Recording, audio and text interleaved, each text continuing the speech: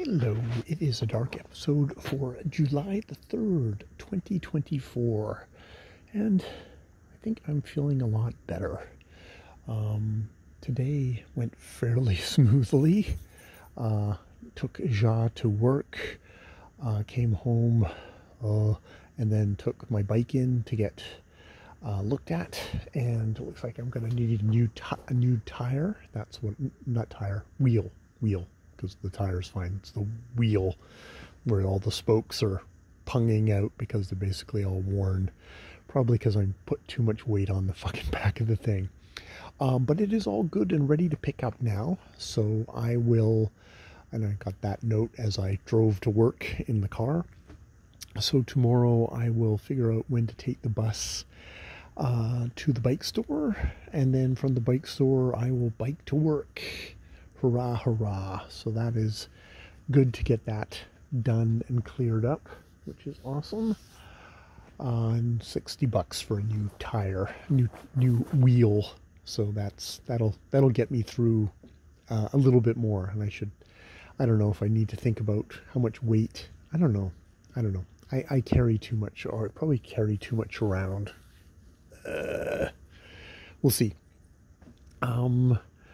Other than that, I did not go to the staff meeting today. That was a good mental health break thing, and probably wouldn't have contributed to the main thing until I actually had to talk with my fellow coworker tonight, which is good. At least we had that talk, and I'm kind of a little bit more aware of a situation brewing between two of my residents, which we'll need to try to address and try to defuse, because I think it's just been slowly building, and it's like, yeah, it's complicated and confidential, so I'll just leave it there.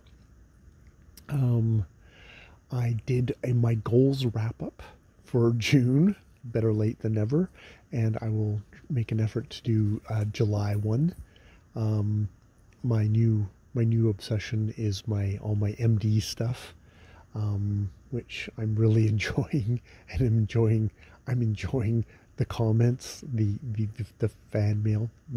Getting to be the persona of MD is just very freeing and fun and very erotic. Yes, so I guess I'm enjoying that. It's just funny how you live your life. I am constantly stunned by, yes, how I live my life. It's just interesting. It's interesting. But yeah, that's good. I'm really enjoying the book I'm reading at the moment. The Olympus Inc. series, romance books. And it's such a relief to read one in the series. It's just, I'm really enjoying it. I'm going to have to try other books by this author because, wow, it's just so much fun to read her books. It's just, it's so relaxing and fun in a way that I get different rewards from different kinds of books. Like, I've really, really enjoyed